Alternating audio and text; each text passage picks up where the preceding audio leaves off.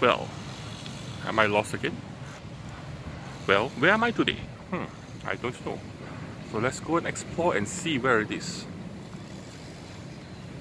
I think I see something over there.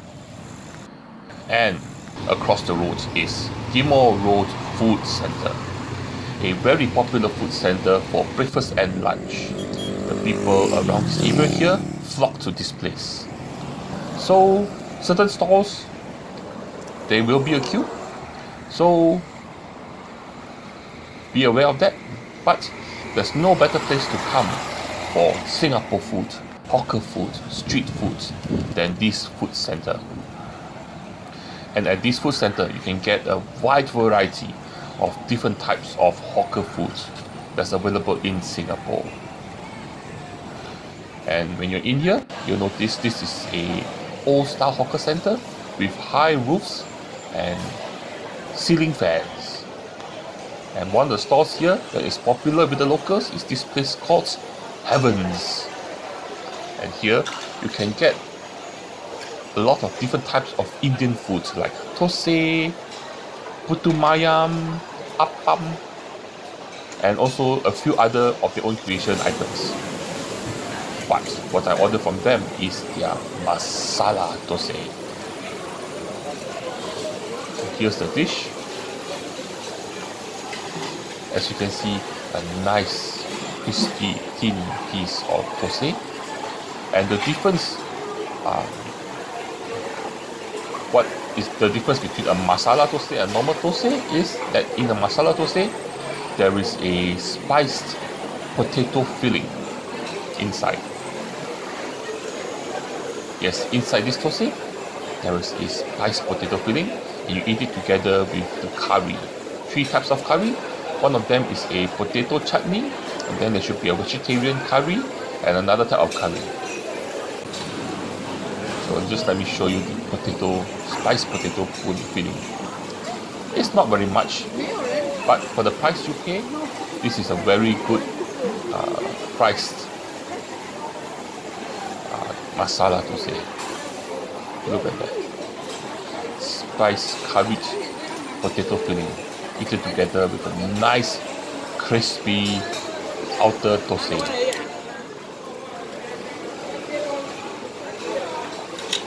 And on the left, the curry, it tastes a bit like sambal.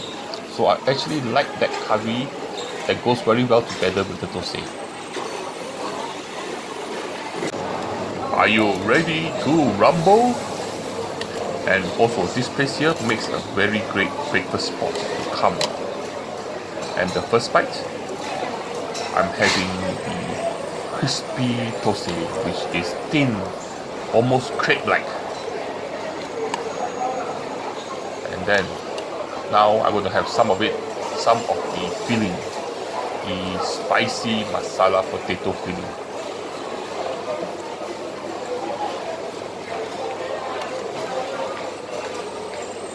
I'm going to try it with the curry. First of all, the vegetable curry.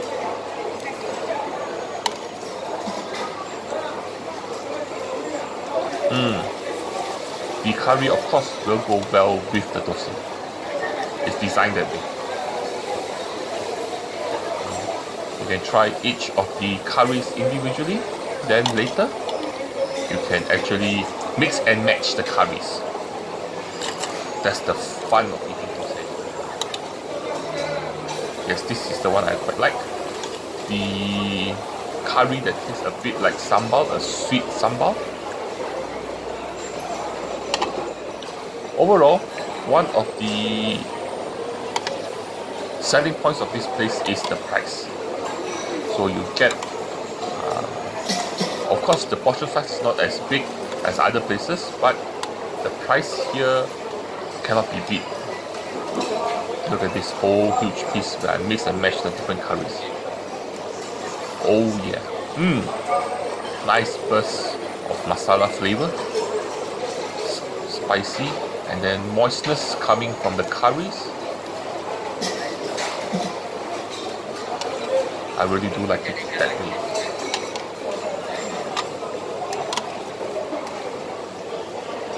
Another mouthful. Oh yeah, definitely hits the spot.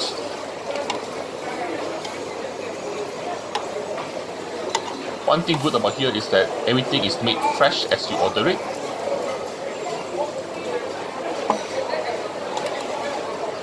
Using equipment that they actually bought from India and imported in here so that they can cook it authentically. And they sure do a very good job, and also sell it at a very cheap price and a tasty price too.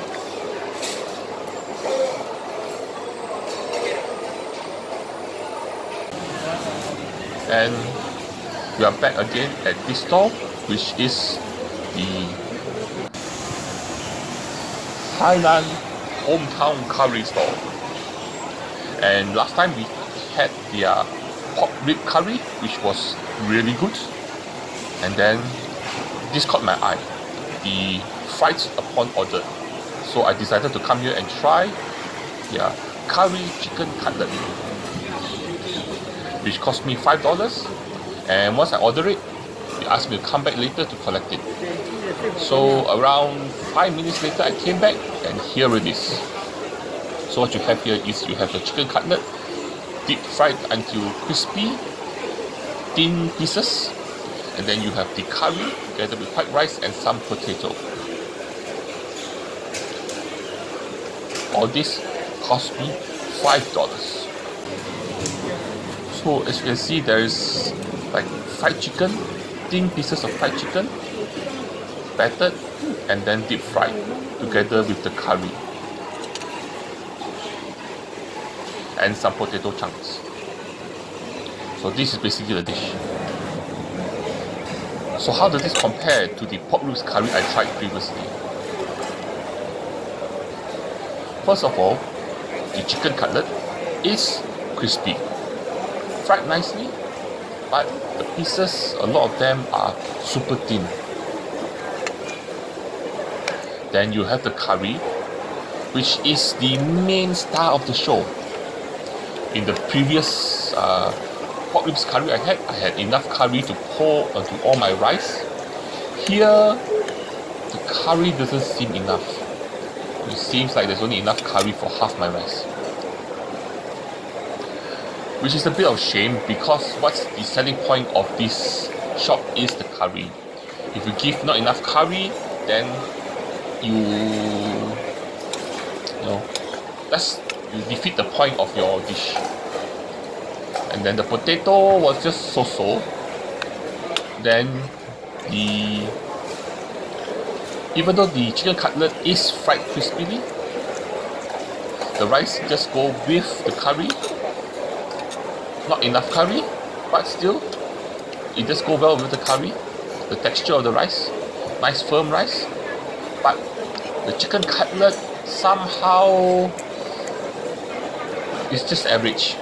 It's well fried, crispy, just that it's a different dish from the curry. No, it doesn't go well. It's just like two different dishes. Nothing really special about it. So even though I really enjoyed their pork ribs curry, and I'm sure I would have also enjoyed their chicken curry, somehow these deep fried items they add in doesn't really add much to the appeal of the dish. So if I do come here again in the future, what I would advise you, or even myself, if I come here again and eat, I would probably just get their either pork ribs curry or their chicken curry, and then eat it together with plain rice. That's about it. And so this brings us to the end of our adventure here at Ghim Road Food Center. I hope you enjoyed this adventure, this food adventure. Yes, I definitely enjoyed it. As per usual, like, share and subscribe. I got Patreon, I also got PayPal. Support me on those if possible. And lastly, but the most important thing, the thing that you have to do is to join me for my next adventure, my next food adventure, or whatever adventure I have. I will see you guys around. Bye bye.